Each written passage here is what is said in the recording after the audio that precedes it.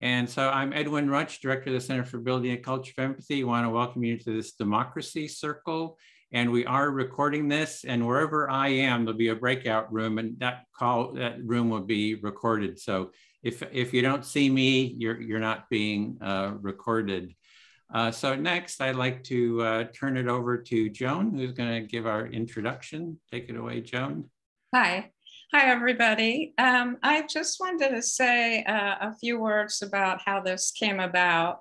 I've been working politically just because I'm interested in supporting our democracy for many, many years. You know, just helping with campaigns or different projects that were of interest, like healthcare or values.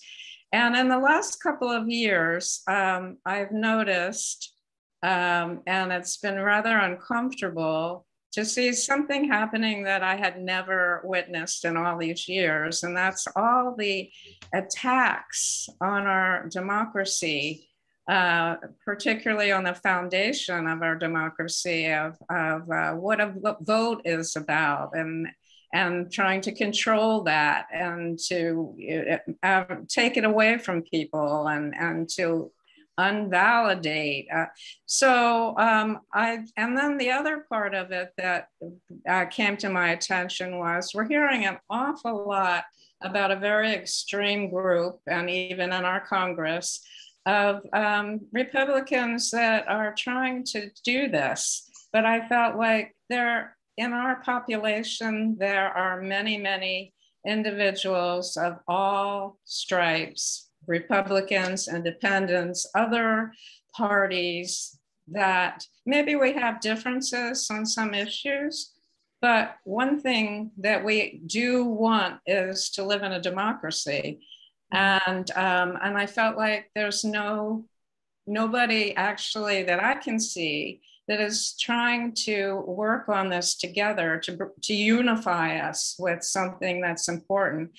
And all of you that have been around a while, I mean, it wasn't like this years ago. Yes, we had differences in Congress between Republicans and Democrats, but there was friendships. People, could communicate with each other. I guess the poster child for that would be Ruth Bader and the just senior Scalia, yeah. They couldn't have been more different, but they were friends. They respected each other. There was integrity in that relationship. So I feel like we have that possibility to bring together the Democrats, the Republicans, and all the parties, and work on a commonality, and that is wanting to support our democracy. Come together, discuss some of the issues, and then really be able to pull together and take action. So that's the bit of the background for that. And what we're going to do today is we are going to start. Edwin, do you want to put the agenda up so that I can go over it? Yeah. We're going to start with how to do a democracy circle. And those of you that are in the group that are familiar with Edwin, he's been using a framework called empathy circles for quite a long time. So this little short video at 6 minutes will give us the basic steps, which are not complicated. It's quite user-friendly. And then we'll be breaking out into small groups. We'll have about 55 minutes. And our topic today is, what are your concerns about the present state of democracy? And then we will come together for a 15-minute debrief. And then the last part of this would be to actually see where we want to go forward. I have planned, if everybody is on board and wants to do this, 3 other sessions, one looking at social media on our democracy, one on the role of education in protecting our democracy, and then the last one would be the nuts and bolts of what are we going to do? What steps do we want to take? And what actions? And actually plan that and get together to work together on it.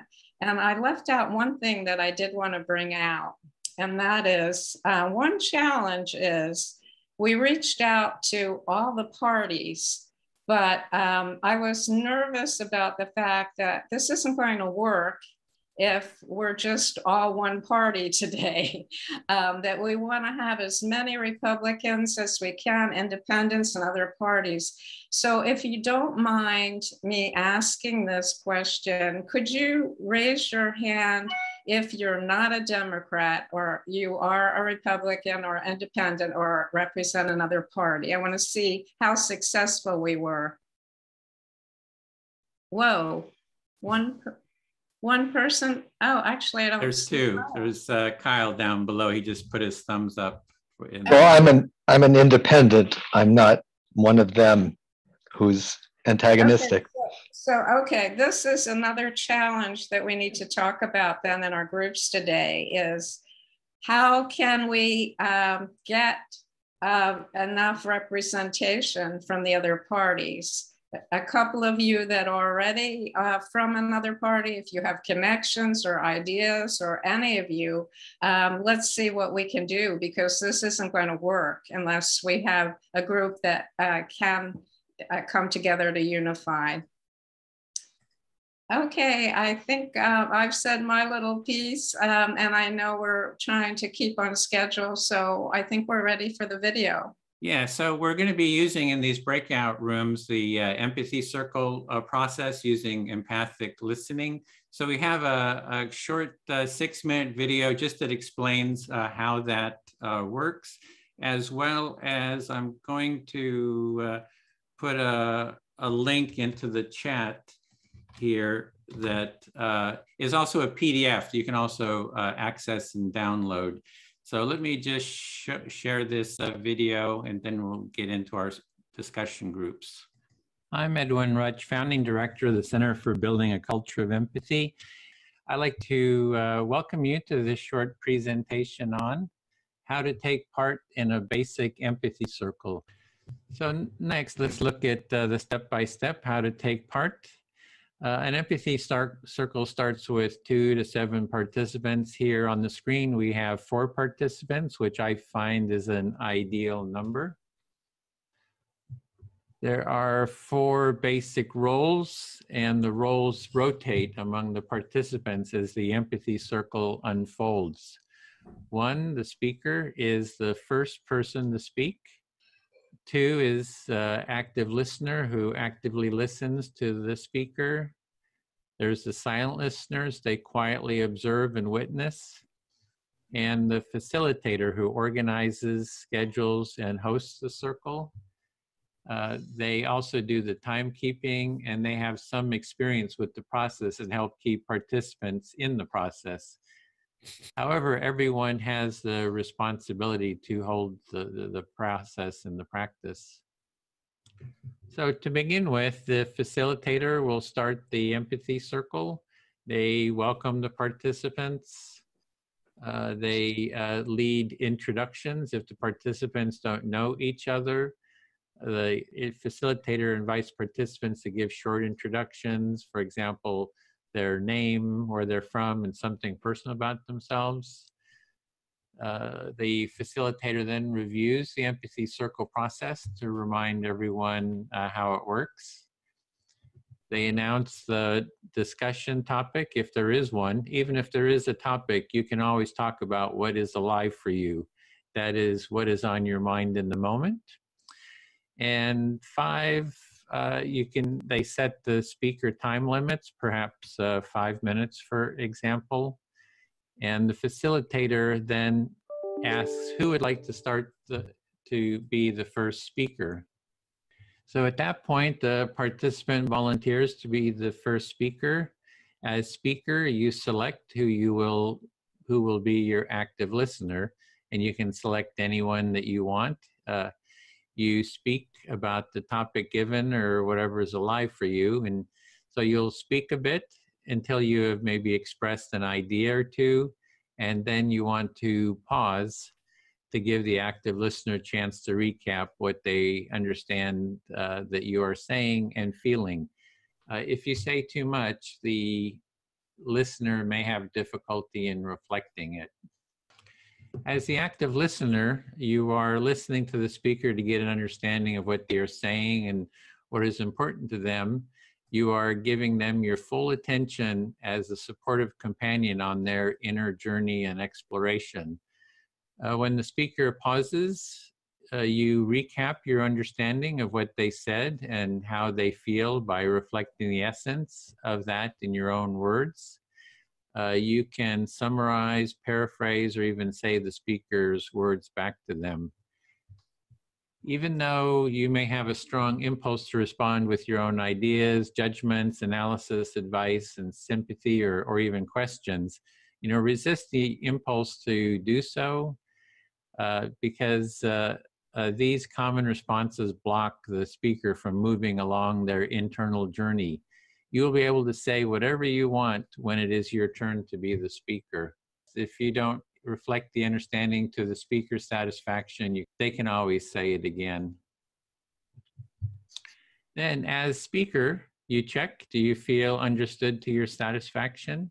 If you do not feel understood, you can say it again, perhaps in different words. If you do feel understood, continue sharing. Again, after speaking a bit, pause to give your active listener a chance to recap their understanding of what you said. As the active listener, you again share your understanding of what the speaker said and meant. The cycle of speaking and reflecting continues until you, as the speaker, do not have anything else you'd like to say, or until you get a signal from the timekeeper. If you get a signal from the timekeeper, then finish up what you're saying in a sentence or two. After you get a final reflection, you can end your turn by saying something like, "I feel fully heard," or something like that to indicate you are done with your speaking turn. At that point, the roles then rotate. The active listener becomes the speaker. The person they select becomes the new active listener. For everyone having equal time, it is good to select someone that hasn't spoken lately, but it is your choice. The others in the circle become the silent listeners. This process of taking turns in speaking and active listening continues for whatever time is allotted for the empathy circle. And this was just a very short introduction. The best way to learn the practice is taking part and doing it. There is more in-depth material on taking part in an empathy circle and facilitating one at empathycircle.com. Thank you for listening. Okay, so that was just a quick introduction. The best way to learn the practice is just to do it. And we do have, I think, 6 rooms that we created. And there'll be a facilitator in each one. So the first room, which will be the root, will stay here, will be Linda, and I'll be here with you. And then the second one will be Larry facilitating. Third one is Anne. Fourth one is Ralph. Fifth one is Melissa. And the sixth one is Kathy. And so we're going to have 55 minutes in the room. And let me put the discussion topic into the room. Should copy that. Oops, let me copy and paste that in. So our topic, and everyone, and our topic is, what are your concerns about the present state of democracy? And you'll have 4-minute turns, and the facilitator will be the first person to listen. Someone will speak to them, and then we'll take it from there. And I'll give a 10-minute heads up before we close, so you'll kind of know, you'll be wrapping up soon. So see you in those rooms, and hope you have great discussions. Here we go. Just a question: how 5 minute? 4 minute? 4 minute. It's a 4 minute turns. It's going to be a little bit shorter. We're kind of a shorter time here, so we're going to have shorter turns. So Excellent. Thank you. Are you going to put us in rooms, or do we select the room? I'm putting you into the rooms, and it's about to happen right now. Get beamed up. You're going to get beamed up. Beam me into my democracy circle. See you there.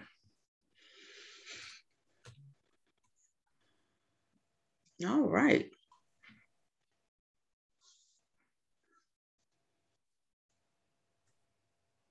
Deidre. Is it Deirdre? Mine is the name that always challenges you. You know, the other day I was saying your name, Deirdre. Oh Deirdre. I was driving. I was like Deirdre, like the deer, Deirdre. Exactly. Edwin, okay. Can you hear me? Yes, we hear you. Linda's facilitating. Oh, okay. So this is our group? This is our group. Oh, okay. Okay, and Cal, welcome. If you can show your face, we would be so appreciative. We're gonna go around the room. Oh, there you are. I'm glad we didn't miss your face. And now you can unmute. We're gonna go around the room and just do a quick introduction, name and where you're from. And I'll start, and then we'll just start with the, me being the listener. So I'm Linda Bass, I'm from Keller, Texas. Edwin Rutsch from San Francisco Bay Area. Deirdre Araujo from San Francisco Bay Area. Kyle Math. Oh, go ahead, Kyle. Go ahead, Kyle. Kyle Mathis from Rio Oso, California. Joan Kentz from El Cerrito, California. I just have one question. Kyle, are you driving? I have to run errands today, so I do not mean to be rude. That's okay. Just be safe. Okay. I'll be safe. I'm sorry. I don't mean to not That's make okay. eye contact. Sorry. We know you got it under control. Just be safe though while you're driving. I always worry about people driving and talking. I do. I'm gonna, if it's okay with you, I'm gonna turn off the video again just so I can keep my hands on the wheel. But okay. Okay. Whatever okay. works. All right. Thank you, Linda. Okay. It's going to be 4 minutes for each person to speak. When you see this, that means your 4 minutes is up. And Cal, if you're not visible at the time, I'll just let you know when you're speaking, or I'll let you know when your 4 minutes, when the 4 minutes are up. You do not have to stop in mid-sentence. I want you, even though I'm holding this up, I want you to complete your thought. If you're the speaker, the completion will be when the listener reflects what you've said. Okay, so just, and I'll hold it up there. So I'm going to start the circle by modeling the behavior. So I'm going to be the first listener, and I will pick Edwin to be the speaker. And that's how we do it. So once I finish listening, reflecting, he's the speaker, then the speaker becomes the listener, and they pick someone. Okay, well then I'll speak to you, and I guess I have 4 minutes.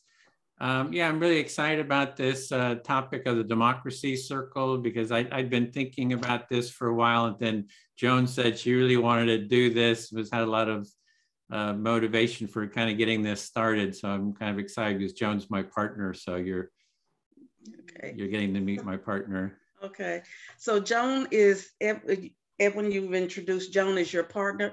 This is something that you wanted for a while, and now that it's coming to fruition, you're really excited.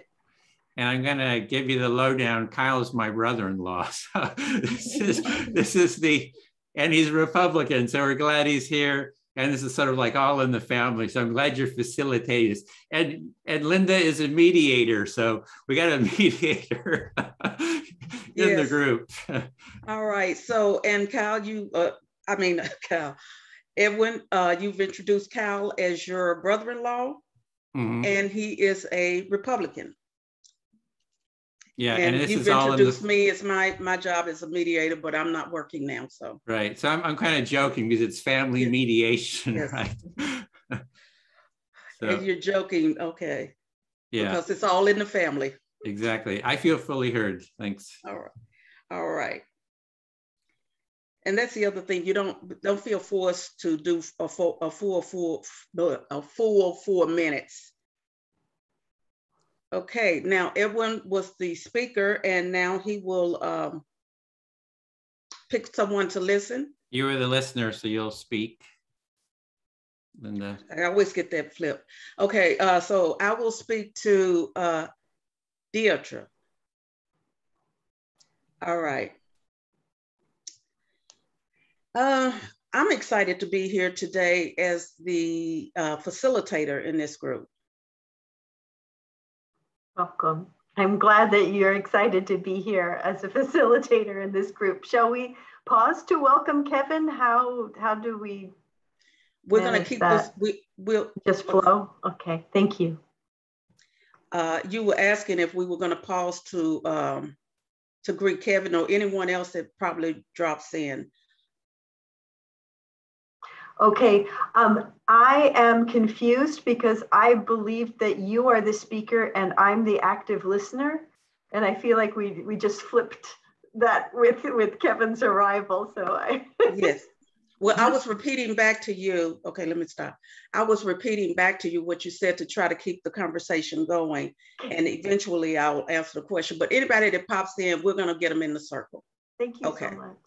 Okay, what was that?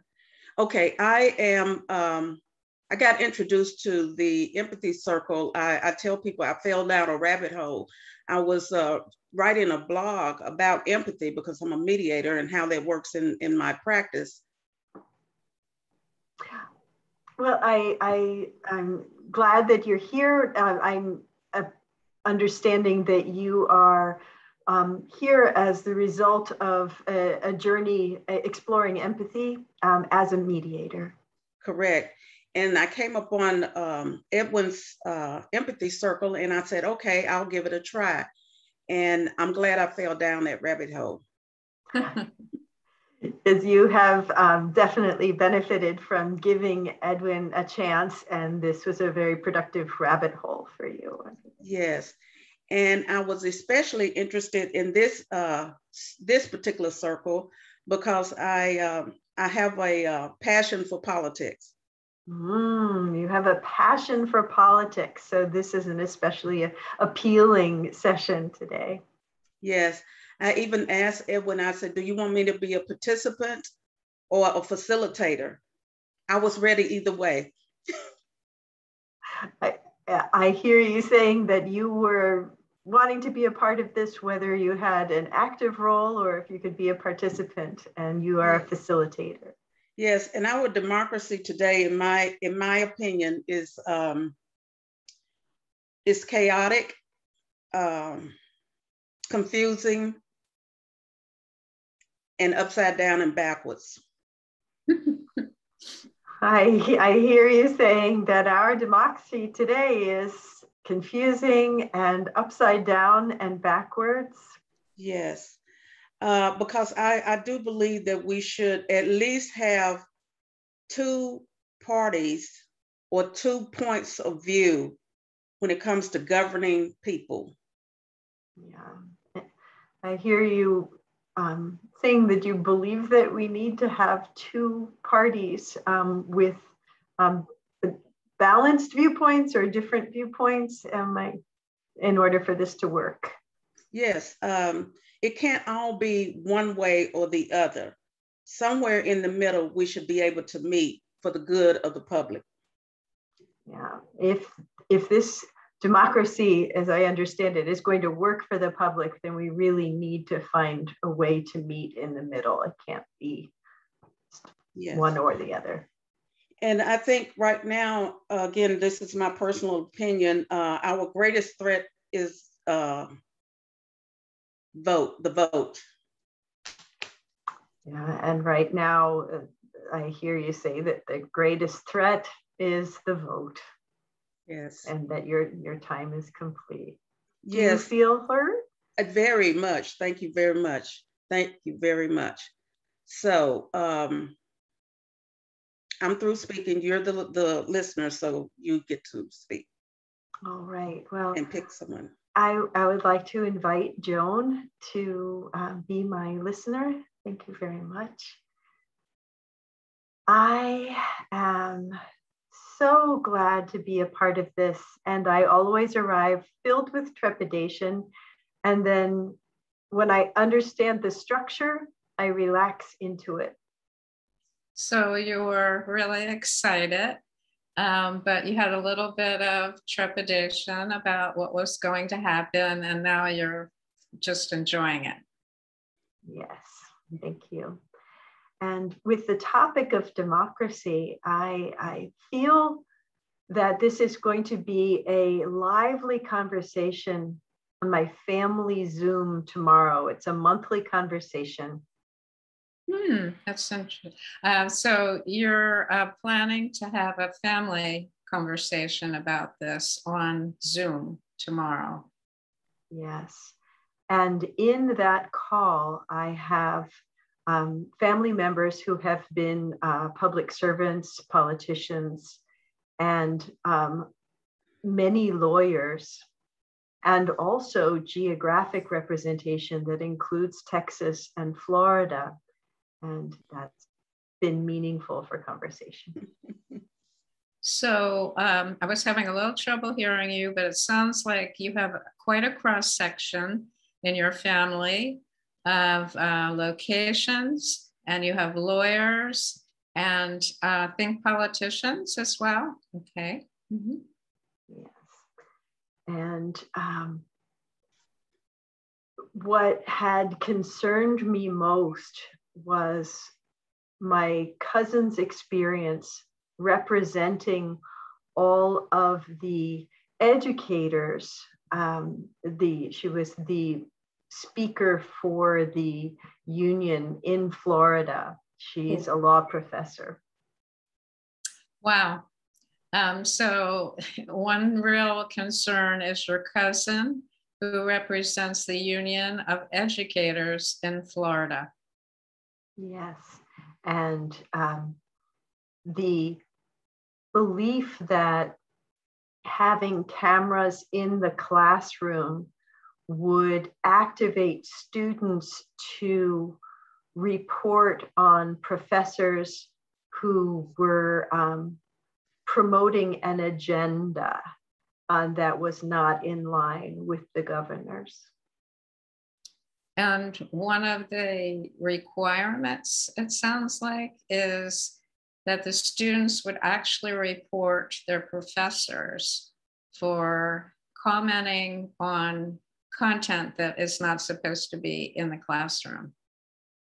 And she was able to address that with intellectual property arguments, but it felt very concerning that we were putting young people in a position of trying to catch out misbehavior that did not feel like a democratic model for me.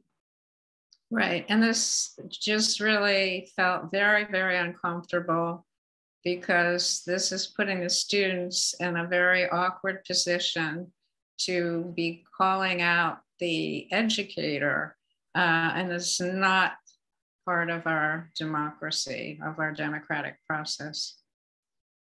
Correct.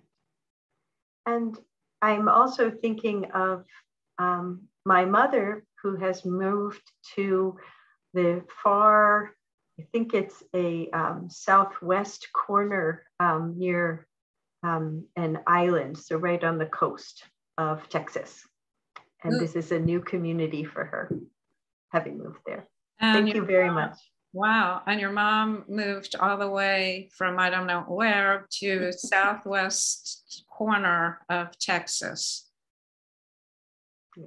And this is quite a shift you're showing with your expression. Yes, thank you very much. I feel heard.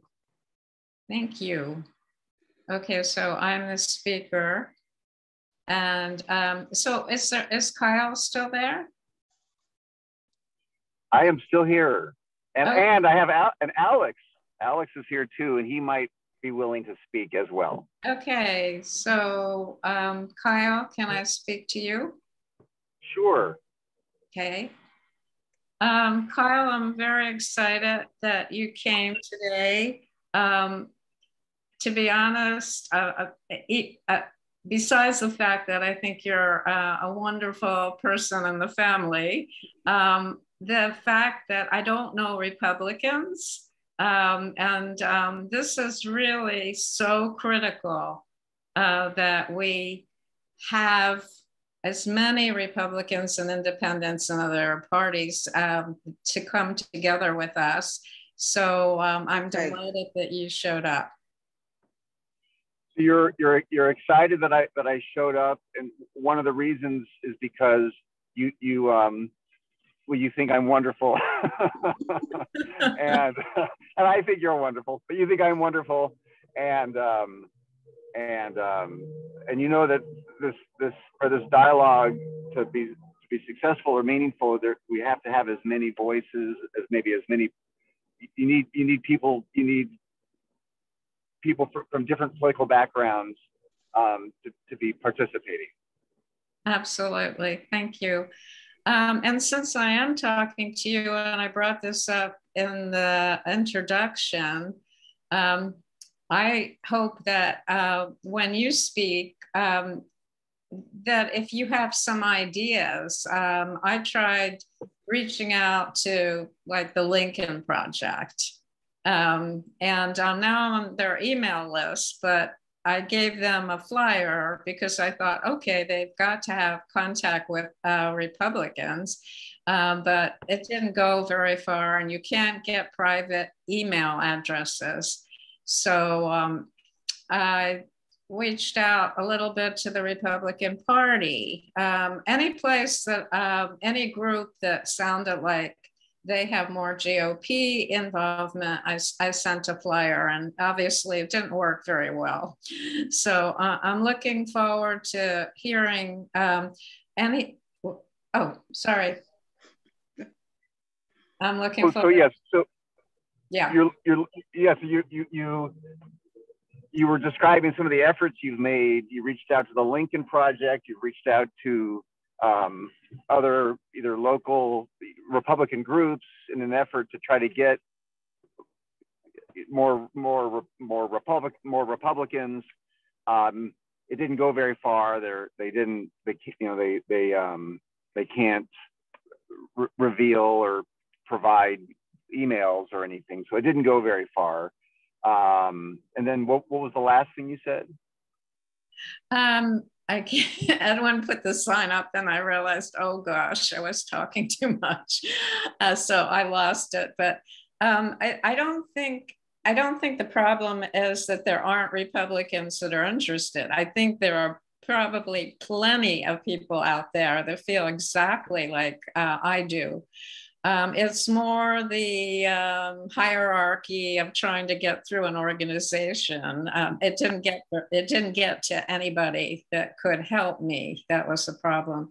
So just among your friends, even if you have friends that you feel this might be appropriate for, please, ask them to join us, and I'm sure you might have some other ideas as well. And so you're also suggesting that maybe also if I have some Republican friends who I think, well, you said there probably are. It's not a lack of interest. There probably are a lot of Republicans who would like to participate in this dialogue. And that if I know of anybody who would like to participate, that I should reach out to them. Yes, thank you so much, and I feel fully heard. Was that the yes? Signal? Okay. Yeah, that was the signal. I was hoping you would see it because I know he couldn't, Kyle. So I signaled her, Kyle, that her 4 minutes was up, and we'll be back around. So now, Kyle, you get to be the speaker. And I don't know if you can see us, but you can pick someone to listen. Where? Oh. Yeah, I'm parked now, Linda. So I'll speak to you if that's okay. Okay.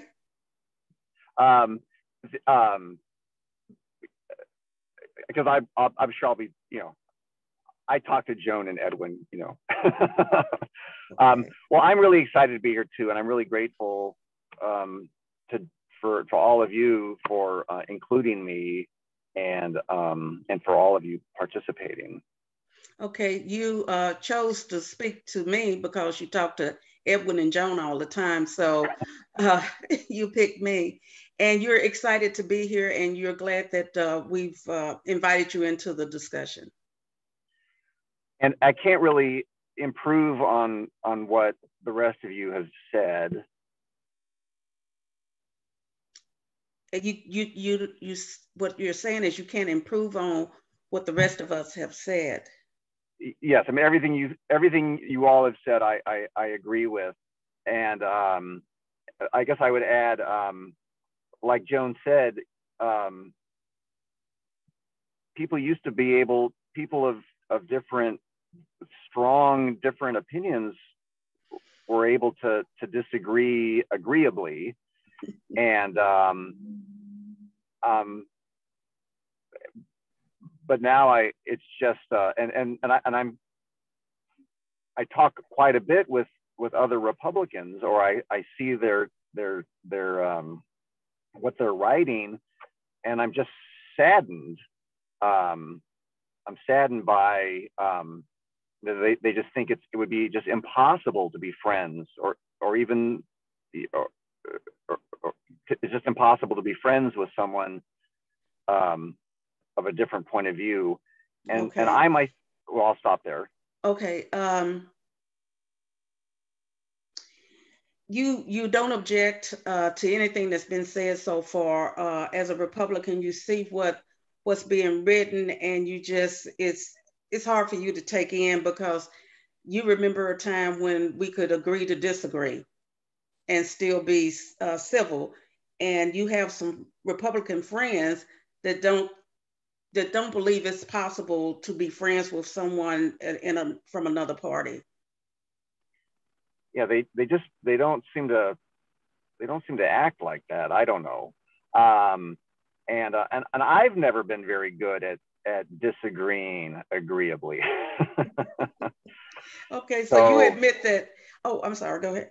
You admit that you've had it's been challenging for you to disagree agreeably, and you really don't know if your friends feel like that about being friends with a person from another party, but that's the way they act. Yeah, it's sort of, they would probably never admit that, but that's just that's the sense I get. I mean, I don't know. It's just, it's more just the,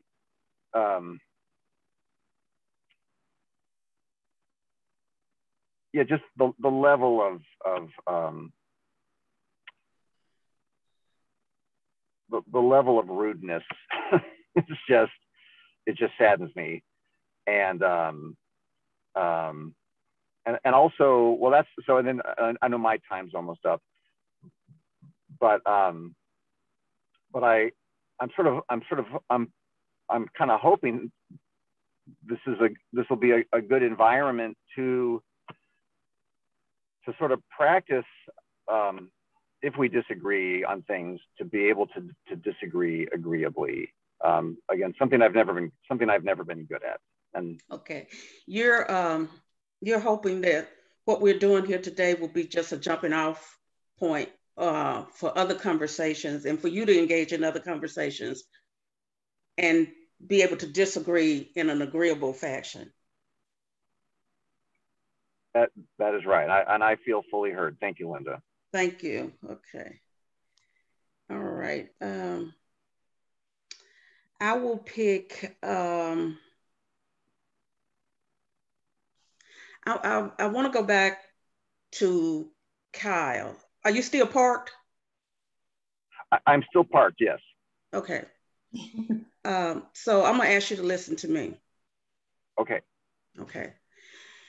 I understand what you mean about disagreeing and being disagreeable. There is a difference. I had a, and I'm speaking in the past tense because I guess our relationship status has changed. But when I was doing some part-time work after my retirement, I met this lady and we really get along. She was funny.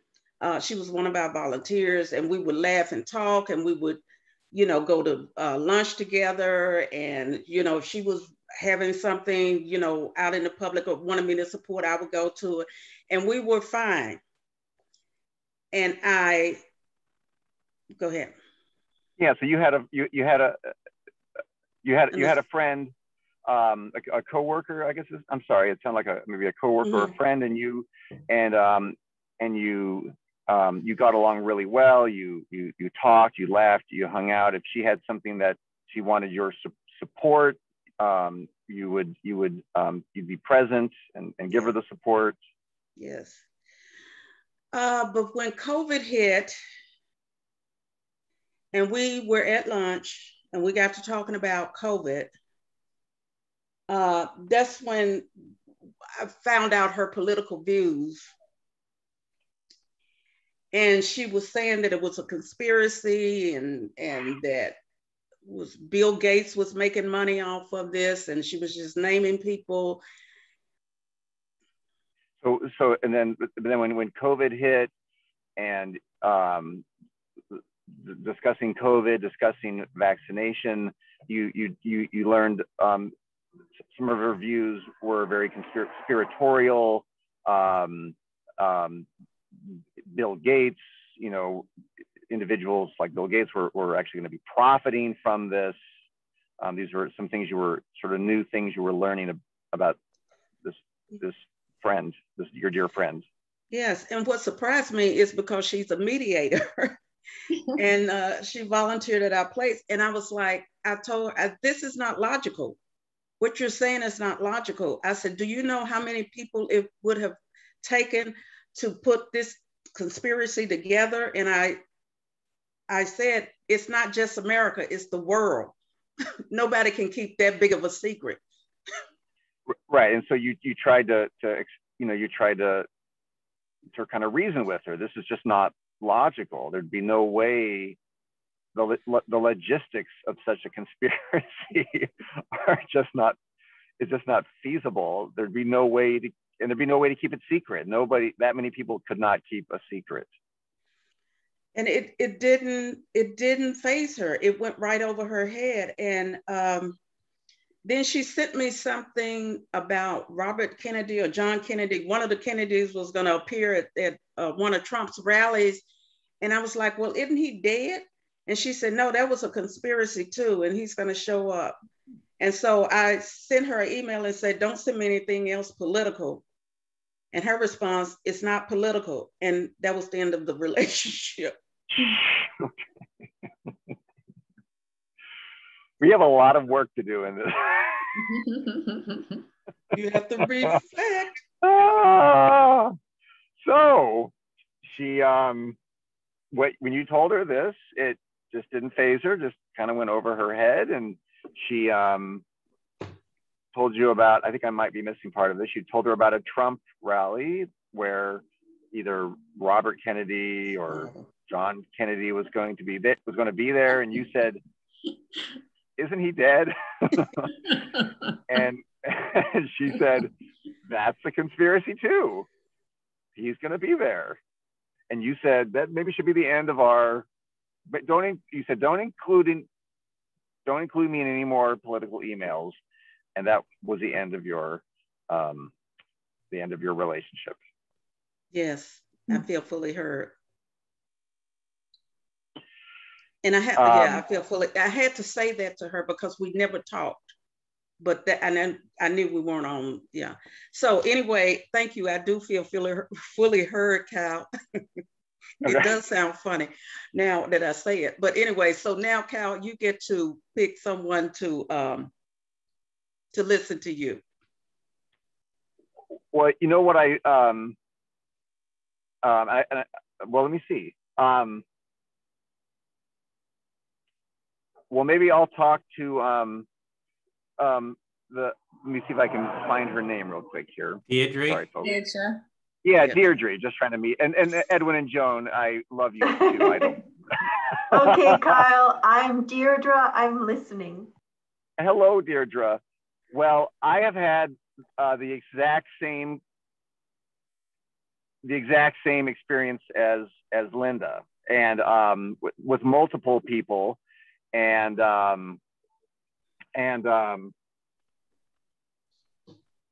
was I going to say?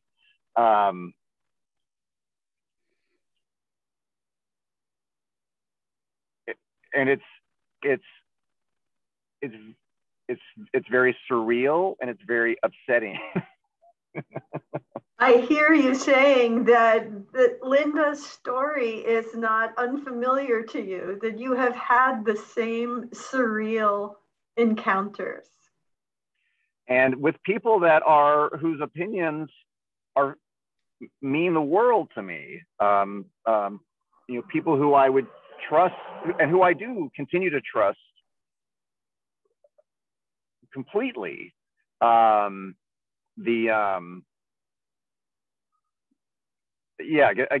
it's with people who are not. They're people who are very reasonable, very well read, very educated, and but we're in two different realities. So I'm hearing you say that you're having these conversations with people that in every other context, you're feeling like they're, grounded, they are well-read, they're thoughtful, and yet you have these conversations. Yes. And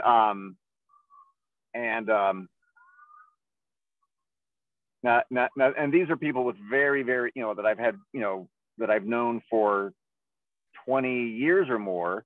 And so what I've had to do is to simply just say, like Linda, I've had to say, I don't think we should talk about this. And just emphasize, I choose you, as my friend. I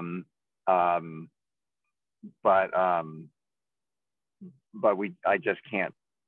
I mean, I'll listen to their points of view, but I can't discuss things with them because I'll just explode with fury if I do. You are honoring 20 plus years of relationships with these people when you say, I choose you. But these conversations are maddening. You're trying. Yes, and I don't know if my silence is good or not good. I don't know if my silence is good or not good. Again, it would be nice to be able to disagree agreeably, but again, that's not something I'm good at. You have said that you are not good at disagreeing agreeably, and yet you're questioning your silence if that is in fact a productive or unproductive approach to these encounters. That's right. And I guess I can stop there. I feel fully heard, Deirdre. Oh, thank you, Kyle. Thank you for sharing that with me. Okay, Deirdre. I'd like to invite Edwin to participate. I'm sure that you have appreciated some of the downtime since you're always in charge. Yeah, you like to speak to me and you're thinking, oh, I'm playing appreciate the quiet, the downtimes. I had so much to do here. I am reflecting on what I've heard today, and I am reminded, working in a science center, of my earnest query on my work listserv for a thoughtful response to someone with QAnon questions. So you're looking for like how to thoughtfully respond to people with QAnon type questions. And the response I got was, have you been hacked? Oh, so the people, you're kind of asking that, and then people are wondering if you've been hacked is for just even asking that question. And what my experience is that this willful suspension of belief around sort of facts as you can experience them, tangible things, it's very similar to a dedication to a political ideology. So the approach towards the QAnon is similar to sort of an attachment or dedication to a certain political ideology. You just kind of believe it, and there's a similarity to the dynamics. Yeah. And I also am a member of the Lincoln Project and have given them money because I didn't see anything coming out that would counter the narratives that were being put forward in the last couple of years. So you were supporting the Lincoln Project. It sounds like you didn't see anything counter narratives coming from the Republicans, so you wanted to support them.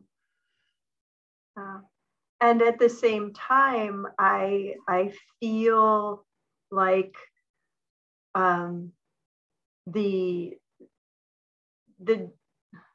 messiness of democracy and the Democrats, the way they hold themselves accountable with the either self-flagellation or hounding folks out of office for transgressions is so messy compared to a more lockstep, straightforward approach to carrying through an ideology. So you see the Democrats, there's more of a self-flagellation and sort of an approach to kicking people out of office for some kind of transition versus just a very direct lockstep sort of approach. Kind of comparing those two approaches. And for some reason, it's making me think of, I believe it was Rip Torn, who rode the bomb down in Dr. Strangelove. It's like, how you just give up and learn to love the bomb. So it's like, how you learn to love the bomb, the film, the one guy is riding the bomb down because you just kind of give up. You just love the total blow everything up. Yeah. It sounds very nihilistic and a little bit cynical. And I have so much hope and joy in me that I'm sure a good conversation could help share that. Thank you very much. So you actually still, it sounds cynical, but you still have hope and you think a good conversation could solve sort of problems. And that was the time. So actually I'm going to speak back to you. So in terms of solving the problems, I do see that what we're doing with the empathy circle is maybe, the only way really forward. I mean, at a deep level, sides can go back and forth, the left wins for a while, then the right wins for a while. And it's one revolution after the other, kind of like a banana republic. But underneath, we're really not learning like the empathic dialogue, how to really hear each other. And that's what's sort of important and the foundation to democracy, what we're doing here.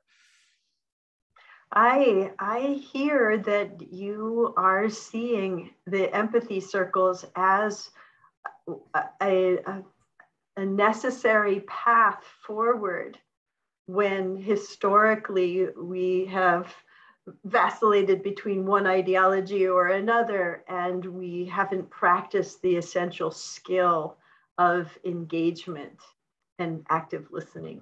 Yeah, so politics growing up, in the school was, hey, here's the sort of civics lessons. It's a very sort of structure, see these structures, this is how it works, versus learning interpersonal relating. And if we had to learn sort of this interpersonal relating from the get-go, and it was totally, embedded or it lived in each person, I think it'd be it would be in a different situation. So that to me is what's needed, is that learning these skills, from the earliest age.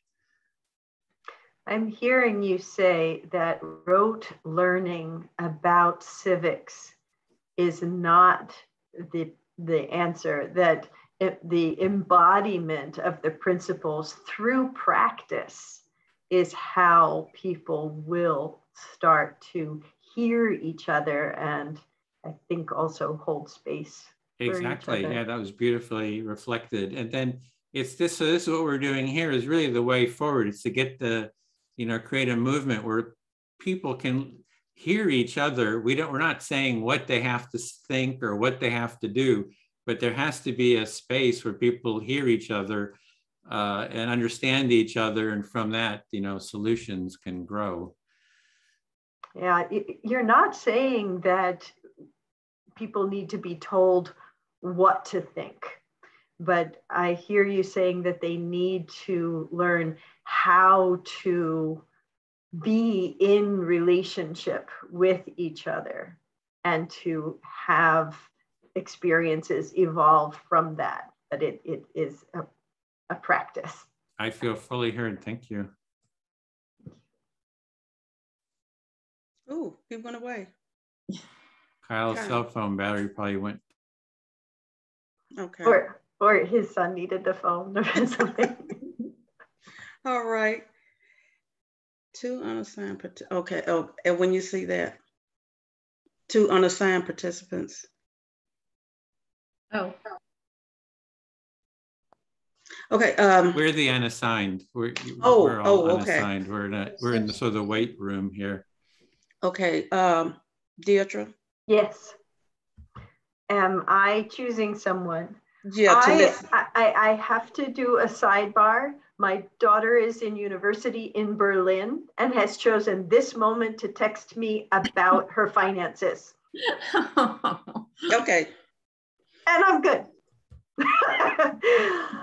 I am feeling like. Oh, who do you want to listen? You know what? I have invited Edwin and Joan. Linda, would you listen to me? Sure. Thank you very much. The last 2 years have been incredibly painful and important learning, sort of waves of learning. The last 2 years have been important in terms of learning, the waves of learning. And uncovering practices and thought processes and sort of well-worn grooves in my behavior and my thinking that had not been examined, maybe ever. Okay, some patterns in your thinking that have not been examined, some old ways of thinking, some patterns and thought patterns or whatever have, that have not been examined previously. And so the gift of COVID and the gift of being locked up with myself is that I have had the opportunity to learn. And I have been a voracious student. Okay, so you identify COVID as a gift because it gave you an opportunity to be by yourself and to just indulge in learning. Thank you. And I'd like to clarify that I am the proverbial little girl with the shovel saying there must be a pony in here somewhere. You describe yourself as the proverbial girl with the shovel. You're just going to keep digging because you know it's a pony down. Oh, but I am fragrant. And so in my unlearning, I feel that I am finally in a place where I can let someone be fully themselves in front of me. Okay, now that you are unlearning, you've also found that you can let people be whoever they want to be in front of you without any stress. It's comfortable. And this is the place where I get that workout. Those are the muscles I need to keep using. And those are the muscles that you need to keep using. You're using analogies as that's a muscle, like working out. Exactly. The more you use it, the stronger it gets. I got you. Yes.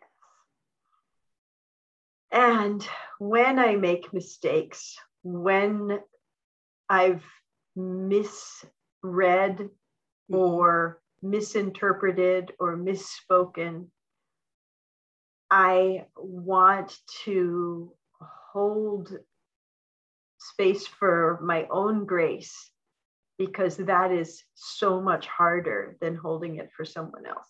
Okay. So you've discovered that when you make a mistake or misspeak or misinterpret it, you'll have learned to hold a space for your own grace. Yes. That's good. It's not easy. It's not easy to hold the space for your grace. Yeah. And I feel fully heard. All right. Thank you. Okay, we have about 15 seconds. I'm going to be closing the rooms. So okay. Heads up. Because I could keep going. You know, I could keep going. Yeah, we only did an hour and a half for this circle. Maybe the next one we'll do 2 hours. And it went so quickly. Very, yeah. It would be great to have an independent or Republican or, you know. I've always been independent, and I registered Democrat for the election. But when I moved back to the US from Italy, I registered as independent and was horrified to find out what that had turned into. Like, oh my God. Well, so in Texas, you have to declare one or the other to vote. Right. And you can't flip back and forth during that particular election. But Ross Perot changed the nature of independent for me. I remember him. Yeah, he was a character. They named a science center after him. They named a what? I'm sorry? A science center. Oh, center, yes. I just presented with a staff member from there. So you're a scientist? I left the bench. Now I work in a science center. Hello, Leslie. Hi, I accidentally left my breakout room. They're following you. Yeah, everybody's coming in. So it wasn't an accident. It was not an accident. No. So, well, welcome back, everyone. You're probably just wanting to keep talking. We had so much more to say, but this is a little bit shorter circle. Usually we like to go for 2 hours. This one's just an hour and a half. So I'm going to turn it over to Larry, who's going to lead us in a bit of a debrief here. And I put the question into the chat too. So take it away, Larry. All right, Edwin, thank you. So now each of us can take about 30 seconds to share any insights or learnings from our circle today. And I'm going to expand my screen and try to go around the screen. And Edwin, do we want to start with participants? Is that accurate? Oh, we can do everyone. Okay, we can do everyone. Great. So I'm going to start on the top left of the screen. Kathy, you're the one. Would you share your insights from today? Thank you. Yeah. Yeah, it was very comforting just to hear everybody's perspective. And, I shared much of the sentiments, especially the last share. So just felt comforting for some reason. Thank you, Kathy. And Jerry Leventer, would you share your insights and learnings from the circle today? Oh, yes. Hello. I experienced the active listening and found it somewhat unfamiliar, but it's a good technique. To some extent, I sometimes like to go further into discussion, and that seems a little bit prohibitive with this methodology. That's about it. Thank you, Jerry. And Linda, would you share? I enjoyed it, even as a facilitator where I have to keep time. I look forward to, doing this again, either as a facilitator or a participant. And I think I could benefit, or the circle could benefit from a little diversity in terms of political views. We did have a Republican for a while. And I knew this, but to hear it, it was comforting to know that all Republicans don't think like those that tend to be in the forefront today. Thank you, Linda. And Leslie, would you share? Sure. Yeah, I enjoyed today, and I enjoyed the depth of our sharing in my breakout room. And what was I going to say? One of my takeaways is that we keep saying Democrat, Republican, but some of my friends that voted for Trump don't call themselves Republicans. I don't know what they call themselves, but they have told me over and over again, it's not a Democrat or Republican. It's not about that. So I just wanted to throw that in. Thank you. Thanks. And Francis, would you share, please? Yes, I enjoyed this new experience. It's a very good learning experience. I also can observe that many of us in the breakout session have the opportunity to share their perspective, and we all learn from it. But I'm more interested to find out how this organization will bring to the end that we becoming a functional, democracy again, and away from the political polarization, whether it's by party or Trump or non-Trump or anti-Trump. We need to go back to business. We have a lot of competition worldwide and a lot of problems to solve. That is what I'm interested in, this kind of circle, how at the end, bring to real changes at the very top and for the whole country. Thank you, Francis. And Melissa, would you share, please? Yes, thank you, Larry. Yeah, I sensed a lot of fear and uncertainty, and it concerns me because being hopeless and afraid is not the solution. It was quite rushed, and like Edwin said, it would have been wonderful if we had more time, a longer time, because a lot of individuals had a lot of things to say. Thank you. Thank you, Melissa. And Joan, would you share, please? Sure. John? Joan. Oh, I'm sorry. Okay, I don't know if I heard it right. I kind of feel just like Francis does. I really enjoyed having my brother-in-law because that's what I wanted to talk about was, okay, we do have issues, but I don't want to spend my time trying to talk to somebody that has conspiracies. That's not what I feel this is about. It's about trying to talk to other party individuals, as Linda was saying, that we can just come together and we'll have strength to be able to move forward and to do something. Because we didn't even talk about the attacks that are happening. This is very frightening. And if anybody hasn't read Tyranny, I would totally recommend it. It's a simple little book written by a Yale professor. And you can read it in a half hour, because this is where we're headed right now. Don't mean to sound gloomy, but that's why I feel like, let's do it. Let's get together and not worry about talking to somebody about a conspiracy, because you only have so much energy. Thank you. Thank you, Dawn. And Dwayne, would you share, please? Sure. On one level, this is really challenging for me, because I appreciate, being able to listen to other people's ideas and positions. And then on the other hand, for me, conversation is important. It creates the opportunity for us to connect and find out what we share and perhaps build from there. There's also some larger issues that we're not addressing.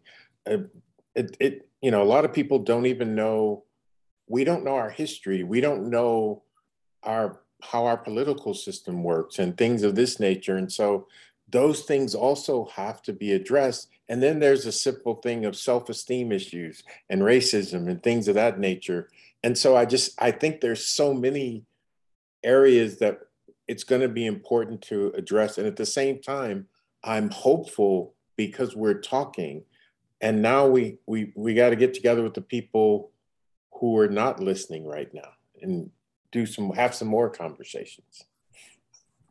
Thank you, Dwayne. And Walter, would you share, please? Yeah, I want to share a little bit how much I enjoyed the format of the active listening. I've done this before, but I thought I appreciate the facilitator to keep us straight, even me. And I think this was a very good exercise. This is one thing. And I noticed that I could actually feel in our little group with everybody. Even if I don't share all the experiences, but I have the feeling that we share a lot of the same fears and doubts. And I think the active listening helped me personally also to clarify my questions and my own doubts. Thank you, Walter. And Anne, would you share, please? Yeah, I think it's, well, obviously anything around politics, that quite often people have got quite a lot they want to say. And I noticed that there, contained with that, there is potentially quite a lot of emotion. So I think this topic needs space and time, and it needs us to be able to hear each other. It was very interesting hearing what people brought to the circle, and the more that we're able to hear those perspectives of each other here, then the better equipped we will be to heal and make things work better. Thank you, Anne. And Greg, would you share, please? I was I thought we had a very good circle. And we were, unfortunately, a little bit of the same mind, more or less. And still, I was surprised at some of the ideas that I had not thought, and, kind of surprised at how much variation, even within a pretty like-minded group of people. That was very interesting to see. Thank you, Greg. And Gary, would you share, please? Yeah, I found it very interesting that we all have different perspectives, regardless of our cultures and our religious beliefs and our political beliefs, that we took time to listen. And it made me think about the real issues that are at the core of our system, being that everybody has got biased ideals. And I think that's the basis to having systemic racism across the board. Thank you, Gary. And Rick, would you share, please? Yeah, I enjoyed the circle. It occurs to me that, yes, we need a deeper dive to really, a bigger commitment to really hear each other fully. And I'm really moved by something that Pan said. He talked about doing exercises with NVC years back to bring people into the shoes and mindset of George Bush. And my thinking is that if we are now attracting a group who is similar minded, some exercises like that might be helpful so that we could put ourselves into the shoes of a Trump supporter, a other looking person, a person who sees the world differently. So, thank you. Thank you. Thank you, Rick. And Vera, would you share, please? Sure, thank you. Yeah, I loved this session. I mean, this was really nice to be able to get together in a safe space and to share our viewpoints. I think, you know, we here, you know, have been drawn here because we sort of all have this, you know, affinity towards democracy. And I feel like the people who are here, you know, we all generally have very similar viewpoints. And so, you know, the people with other viewpoints, it would benefit to hear from them, but I feel like maybe they're not as open to coming into a safe space like this, to even having those discussions that we want to have. So this is awesome. I really love it. Thank you so much for doing this. Thank you, Vera. And John, would you share, please? Sure. The most important thing for me is, after I thought about our discussion, was dealing with somebody with the opposing views that I might have.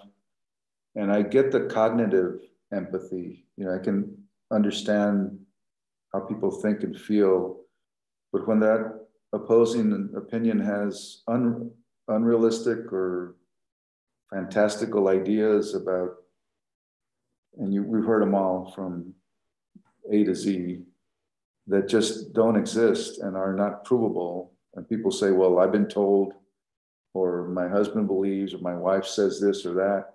And there's no basis to their position. From a cognitive perspective, cognitive empathy, I can understand that. But then you try to switch to emotional empathy. And that's the challenge, that, you know, do you give up on the person and say, man, what you're saying just doesn't exist? And I respect your opinion, but I can't get further in the discussion to meet to some point of agreement. And I could talk a lot, but I'll stop right there. Thank you. Thank you, John. And Maggie, would you share, please? Yes, I first want to thank you, Edwin, for starting the group, starting the organization. I think empathy is a wonderful thing. I really found it helpful and at the same time challenging, because as a coach, I always want to have people, you know, tell me more when they say something, you know, can you speak a little bit more about that? And not being able to do that was a bit challenging. I really resonate with Rick as well as Jerry, both of them. And I also am a student of nonviolent communications. And I think that and this technology together might have some real staying power. On book recommendations, I just finished a very long book, 14 hours, called Resistance. And it's just been published, and it's how the women were able to bring the country together to be able to get Biden elected. Excellent book. Very uplifting right now at this time for me. Thank you, Maggie. And Jana, would you share, please?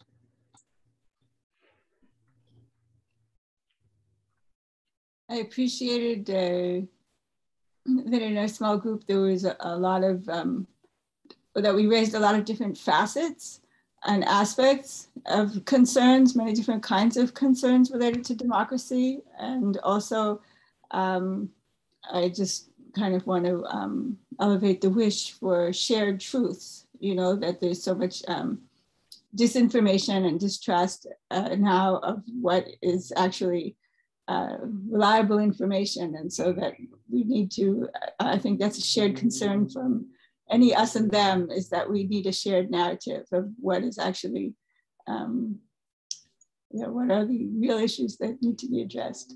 Thank you. Thank you, Jana. And Susan, would you share, please? Yeah. Can you hear me? Yes. Oh.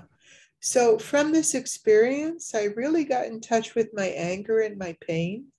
I realized how much I love democracy, and I realized how much I hate those people, and that there was nobody there that I could listen to understand their point of view.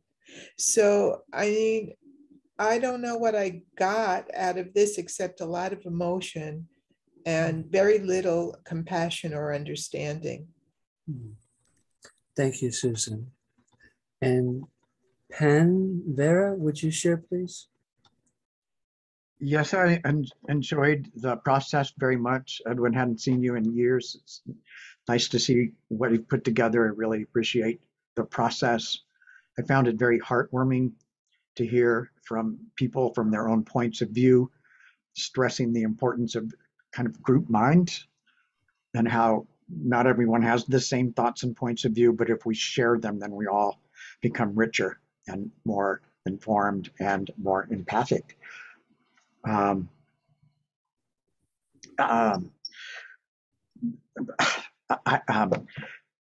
The thing about NVC is that when you share emotionally, you're not sharing about the story. You're sharing about the common feelings and needs that everyone has. And when you do that, the pain, the anger, the disagreements drift away because those feelings and needs are the only thing that we share universally. So thanks for letting me be here. I really appreciate it. I'm congratulating myself for coming. Thank you, Ben. And Rand Strauss, would you share, please? I'm all about a new analysis, a new vision, and a new solution, which is to add a communication platform that secures our banking system, focus on putting us in communication with each other and our elected officials peacefully on political issues so they can serve us instead of serving the parties and the wealthy donors. I was very heartened that in this forum, suddenly people could hear me. And I'll put a link in the chat. Thank you, Rand.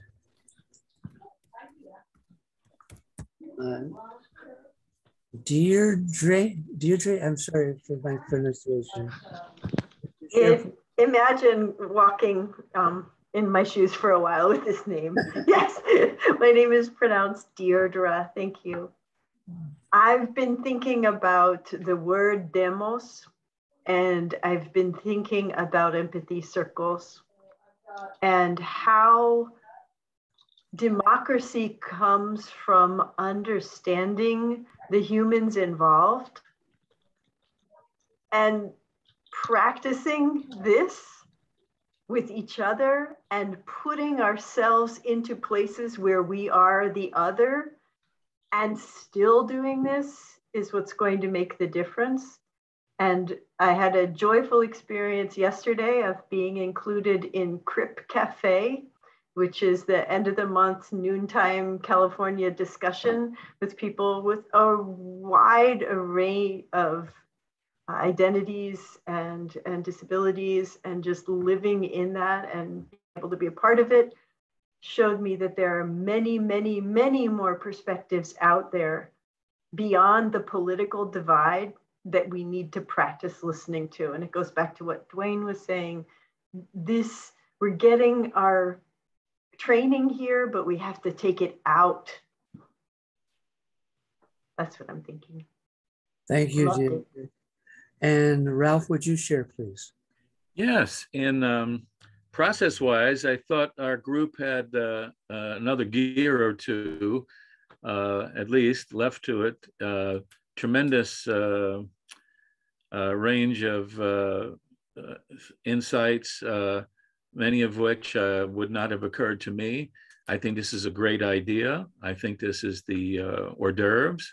I think there's a few more courses to come up with a perspective that can lead to some strategies, actual actions to take. And I also come away thinking, does anybody even know somebody who voted for the former president? I think that's I call it the molecular level. That's where change will happen, when we can actually talk to somebody who doesn't agree with us.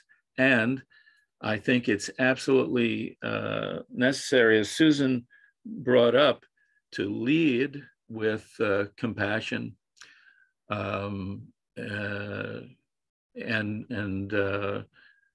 these are everybody here is a human being, just like myself. Maybe a few things, few things we don't have, few chromosomes or whatever we not share. But this is a human enterprise that's going to require every different point of view and every different kind of person. Yep. Thank you, Ralph. You're welcome. And thank you. And the screens are moving a little bit. Kevin, would you share, please? I guess I found it very enriching. I definitely think it is needed and still needs to go further. To know that at the end of the day, no matter who's in office, who's pulling the strings, that at the end of the day, as human beings, we still need to come together to push the agenda to make sure quality of life is happening in a way that it moves not only the individual, but politics. It moves the political agenda, no matter if you're Democratic or Republican. At the end of the day, like you said earlier, we're human beings. And I think this platform allows for that listening to happening, to actually, like, that's what you said? Let me repeat that back for you again. And is it clear? And I think this is a great platform to push that forward, and how do we go forward to push it even more further, not just on this topic, but in many more like this. Because at the end of the day, it's about human being and change. Thank you, Kevin. And Bill, would you share, please? Yes, thanks. I a good part of my living is facilitating and mediating groups, and I really felt appreciative of the quality of listening, and also feel appreciative that this group is coming together like this, because having a like-minded tribe to at least take the step forward to have people that we can lean on to hear and be ready for the next change.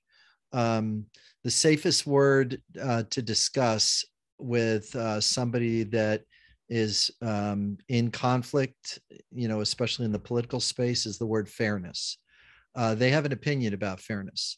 Now, their version of fairness might not be ours, but it is the safest word to discuss with them, because they have a lot of complaints in fairness. And then eventually you can move them to collaboration and cooperation, but fairness is where you got to start, because they got an edge. And I've been in the water crisis at Flint, and if you're not speaking compassion and empathy when people make junky decisions, it's really, really hard to get the listeners and the people to participate. So I just want to let Edwin and Larry and all that put this together. I feel really appreciative of what you've done here, just to at least get us all in the same environment, even though we're all bringing our different levels of skill and expertise. I really feel appreciative right now. Thank you, Bill. It's Edwin and Joan who really put this together. Thank you. Yeah. And Sarika, would you share, please? Hi, Sarika. I enjoyed my time in our breakout session, just being able to hear everyone's concerns, but also hear a potential solution, and just kind of hopeful about the work that Edwin and the other facilitators are doing, and the potential to bring empathy circles into a larger space. So thank you. Thank you, Sarika. And Sally, would you share, please? Yeah, I was really, well, it was really apparent that a lot of people were in a fear-based mode, which I think will not work for our for a solution-based methodology, that we all need to be confident, because the empathy circle process is very powerful. And I was especially just excited when I heard about peoplecount.org and Rand's project, and that I hope he gets all of Silicon Valley on board with him, because there's going to be a lot of programmers, and there's going to have to be a lot of discussions. And I guess that's kind of where I'm at. Thank you, Sally. And that website that Rand mentioned is peoplecount.org. And now I'll turn it back over to Edwin and Joan. And I hope I didn't miss anyone. I did have a lot of screens to go through. If I missed anyone, please raise your hand or say something so that I can. Kyle, are you there? No, he's not. He had dropped out. Oh, okay. I think he was on a cell phone. Jerry, did Jerry go? So I did earlier. Yeah. Okay, so everybody's gone. Great. So if you haven't, you just jump in. I can put a plug in for peoplecount.org. I'm actually working with Rand. So I have some business and website development, internet skills, marketing. But anyway, but this project sounds great, and I look forward to participating again. Okay, great. Well, thanks for that. So for me, just sort of my report, I was struck by the common frustrations, the sadness, the struggles, kind of the fractured personal relationships. It seems like it happens, across the board. So everyone's having those, those wounded or fractured relationships. And I do think that this practice, among others, is a good step, a first step for healing those fractures. If we can get together, have a structure where we can hear each other, this can do a lot towards healing and mending and building stronger relationships. So I'm really grateful for everyone taking part. We're a few minutes over, but let me just say we are planning on holding another one of these on the 13th, November 13th. So just a quick hands up, who would be interested in coming if your schedule permits. And you can bring friends. So your task is to bring someone from the other party to this. So that's your task. You got something on the to-do list. And I did put in some of the topics we're going to be covering, which is we're going to maybe do a series of at least 3 to get rolling. This was a bit of an experiment to see how it worked. I thought it was quite successful. And we have other topics like, and I put those into the chat, thoughts about democracy and media, the role of education in democracy, and some specific steps that we can take. So with that, I want to thank you all. We'd like to do some jazz hands, sort of a group portrait of everyone, if we can get that, and just say goodbye for now and look forward to seeing you on the 13th, and we'll be sending out more info about that. Thanks a lot. Bye. Bye. And if some of the facilitators would stay back just for a quick debrief, would appreciate that. Bye, Jerry. Good to see you again, Walter. Bye, Susan. Thank you so much. Good to see you, Dwayne. Bye, Deirdre. Thank you all. Okay, let me just stop the recording. Could you stop the recording? Are you sure?